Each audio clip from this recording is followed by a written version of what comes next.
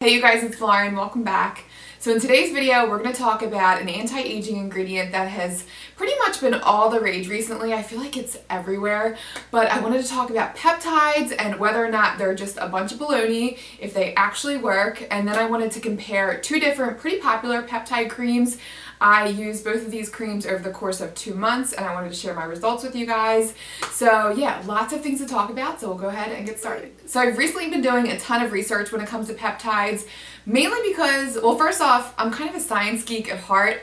I'm a nurse. It's just, I don't know, it's like in my blood, and I just love kind of figuring out how things work, and I love beauty, so researching ingredients, especially with like makeup and skincare, it kind of brings my love for just science and beauty together. But really the main reason of why I wanted to look more into this ingredient is because of the results I got from this No. 7 line correcting booster serum. This has a peptide complex, specifically Matrixyl 3000 in here, and overall my face has just felt more smooth and plump and hydrated. Everything just looks more even. So I really wanted to look more into peptides and more so in moisturizers, especially since moisturizers are probably one of the most important steps in your skincare routine because they really hold in all those important ingredients. They maintain like an inclusive layer, keep your hydration in. So I thought it was important that I really just, take a good look at my moisturizers and get some good ones that have some decent ingredients. So there's a ton of moisturizers out there, a ton of options, but I wanted to look into more of the more popular ones.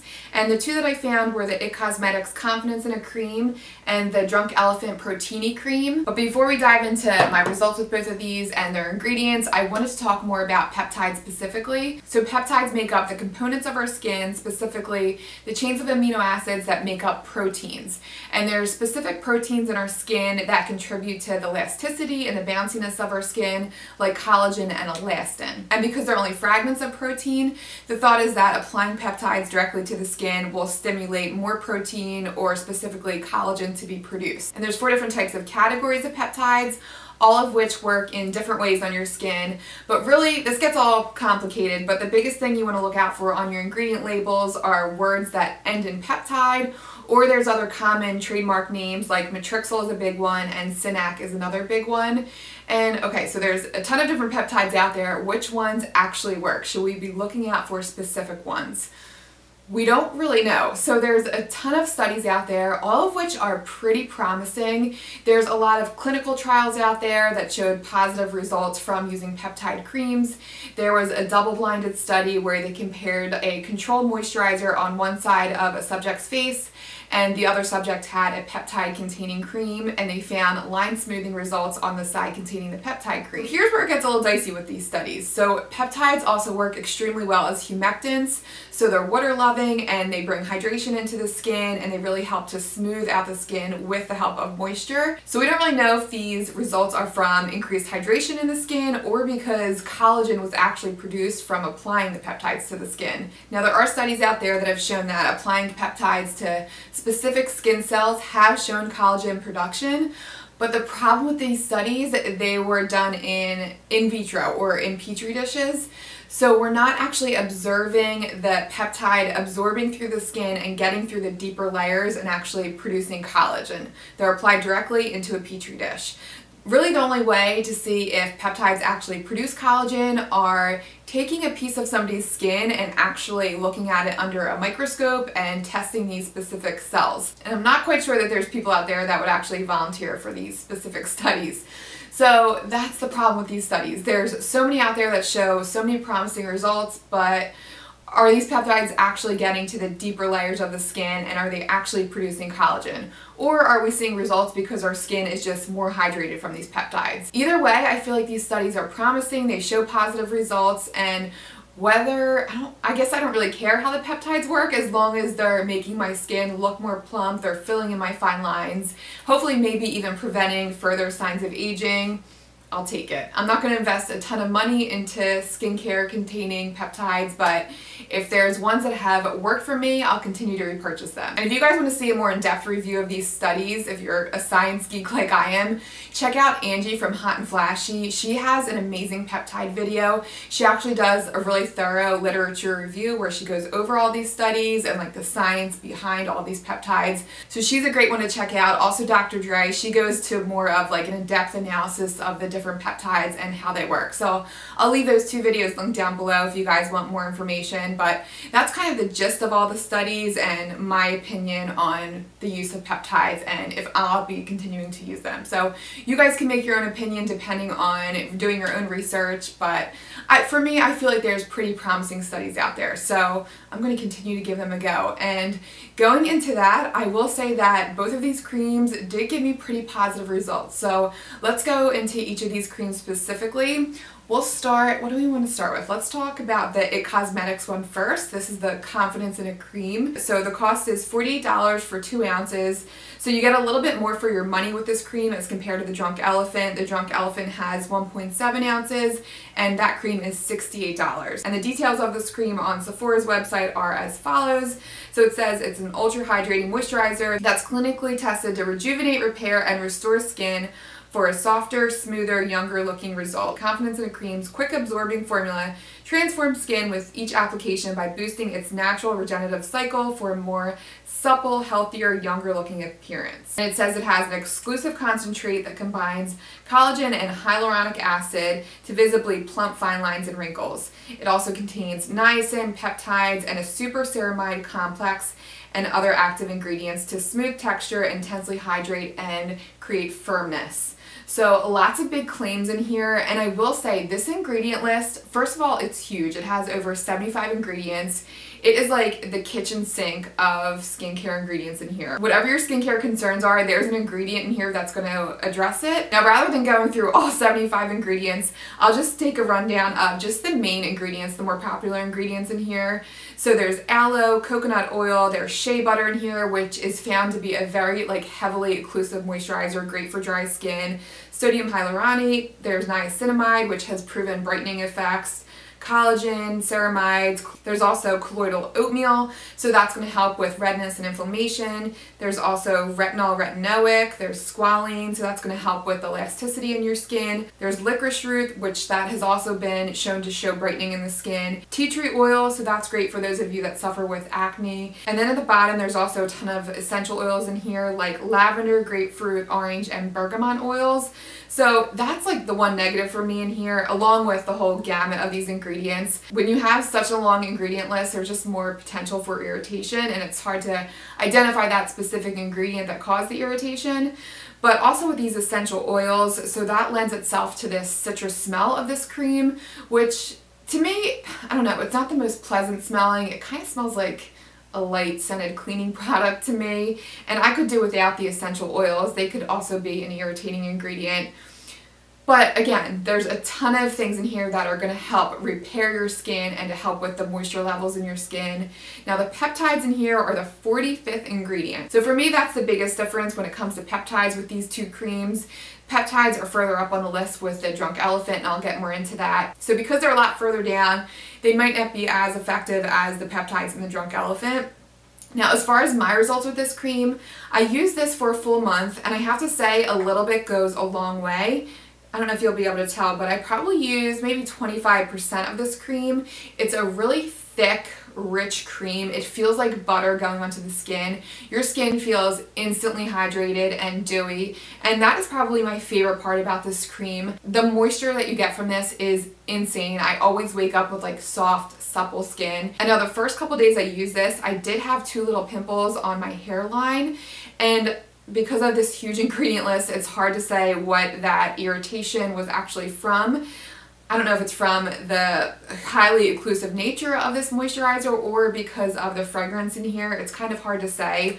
But once I got through that initial breakout phase, I really did love this cream. Like I said, every day my skin felt so smooth, and I really felt like I was starting to notice specific signs that my skin was smoothing, my lines were less noticeable, and you'll see my before and after. I have a line between my eyes. That is probably my most pronounced wrinkle on my face. I feel like that, along with the line underneath, especially my right eye, has shown the most dramatic improvement. My skin looks smoother, it looks more bright. I really did see pretty quick results from this cream. And again, I don't know if that's because of the intense hydration from this cream or because of the peptides and the other anti-aging ingredients in here, but I really did notice a big line smoothing effect with this cream. So I was really happy with this moisturizer. I love the results. I could do without the fragrance and without that initial breakout, but it didn't last long. It only lasts a few days. So I don't know if my skin just needed to get used to it or what, but just keep that in mind if you have really sensitive skin, or if your skin's on the oily side, this might be a little bit too intense or occlusive for your skin. But I really feel like this cream works and it produced results. I was really happy with this one, and let's go into the Drunk Elephant Protein Cream. And like I said, this is 1.69 fluid ounces and it's $68. And I love the packaging with this moisturizer. It has a dispenser on the top, you just press down. I will say it does take a little bit more cream for me to get the hydration or the coverage I need from this. It takes me 2 pumps to cover my whole face. So I definitely will go through this one a lot quicker. It's hard to say how much I already use because the packaging is obviously opaque.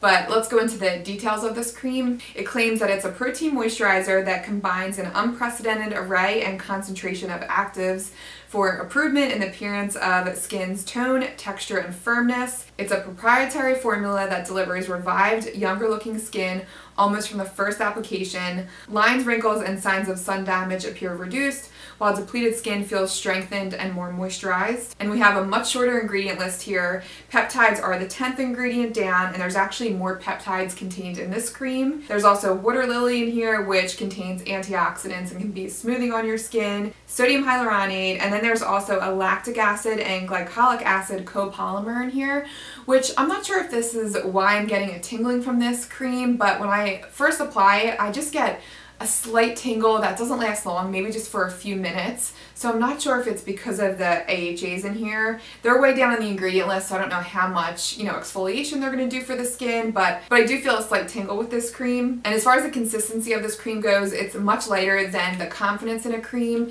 It almost has like a cream to gel consistency. It feels lightweight on the skin. It absorbs really quickly, much more quickly than the Confidence in a Cream does. And it gives like an instant dew to the skin as well. When I apply this, I wake up with, my skin feels like tight and firm. Now, I will say I do feel like I'm missing a little bit of hydration from this, and maybe that's where the tightness is coming from. But if I have flakiness on my skin the night before, I feel like the next morning it's all gone.